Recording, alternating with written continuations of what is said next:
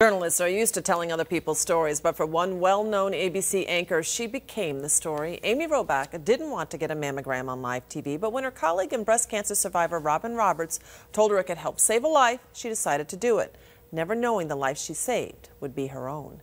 Our Lydia Colbita reports. I have no history, no family history of breast cancer. I have all of my aunts are surviving, all of my grandparents.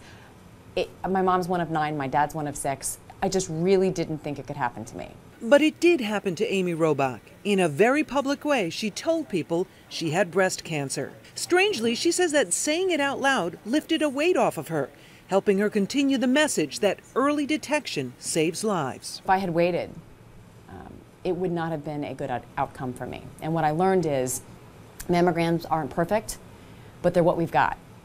And they save lives. Amy was the keynote speaker at Bellevue Women's Night Out, part of a day-long event of health news and fun that raised funds for Ellis Medicine. I learned a lot about breast cancer and what I should do to get more aware of it and what I can do to reduce my risk. I would really like to listen to her story and her survival story. And her message hit home. Take care of yourself, if not for you, for the people who love you, and stay hopeful. You can live while you're fighting cancer, a very productive life.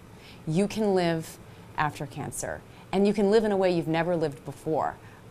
I live better than I lived a year ago, and I planned to continue to make my life mean something more than it did before.